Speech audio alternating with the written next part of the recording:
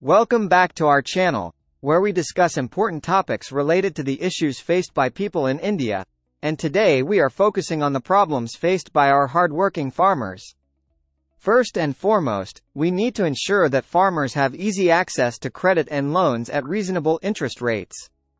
Secondly, improving irrigation facilities and water management is crucial to mitigate the effects of drought and ensure a steady water supply for agricultural activities.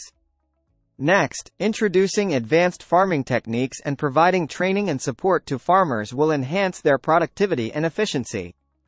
Furthermore, implementing crop insurance schemes will protect farmers from unforeseen losses due to natural calamities or pest attacks.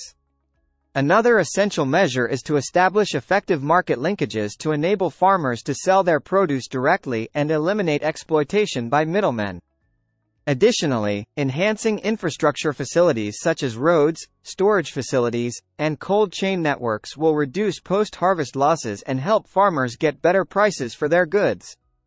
Moreover, investing in research and development for developing new and improved crop varieties will aid farmers in achieving higher yields and overall profitability. Furthermore, promoting organic farming practices and sustainable agricultural methods will protect the environment and contribute to the long-term sustainability of farming.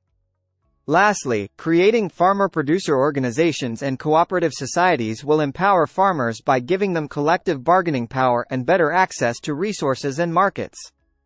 In conclusion, by implementing these 7 measures, we can help mitigate the problems faced by our hardworking Indian farmers and ensure their well-being and prosperity.